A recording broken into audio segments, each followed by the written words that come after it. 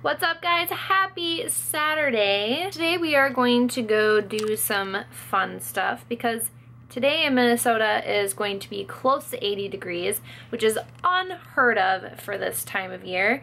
It is April 8th, 2017, and it's crazy that it's going to be this warm because sometimes we've actually had snow around this time, which is insane, but it's Minnesota. We are going to go first to our storage unit because we have a ridiculously large storage unit for when we moved in with my parents, and we didn't have room for all our stuff because we had a 2-bedroom apartment and now we just have a 1 room. I've said that a billion times, but in case you didn't know the deal, that's the deal. We have a ton of stuff in our storage unit and we're trying to figure out how to get rid of it because we do not want to have to be paying, what is it, upwards of close to $150 a month to store our stuff, like our crap, really. I mean, some of it's good, some of it's just like crap we've accumulated. So we're gonna go check out to see what we have in there because it's been so cold lately.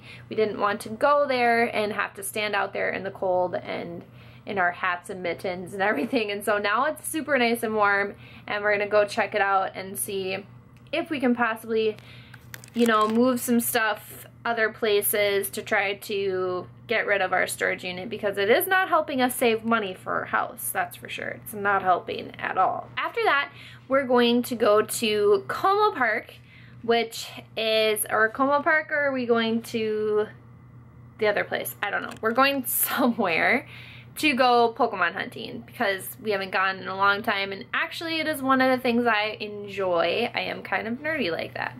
I love makeup, I'm a makeup artist, but I also love Pokemon Go. Can you like both of them? I think you can. But we're gonna go check it out and see if we can find some cool Pokemon. I have not played in quite a long time because it has not been super nice, but we're gonna go enjoy this day. So come along with us. So guess what? We went to our storage unit and our lock was gone. Yeah. We opened it up and luckily we think all the stuff was there. Pretty sure it all is. We think so, but don't know who would want my crap. The fact that somebody broke in makes me super nervous and not happy to have our stuff there.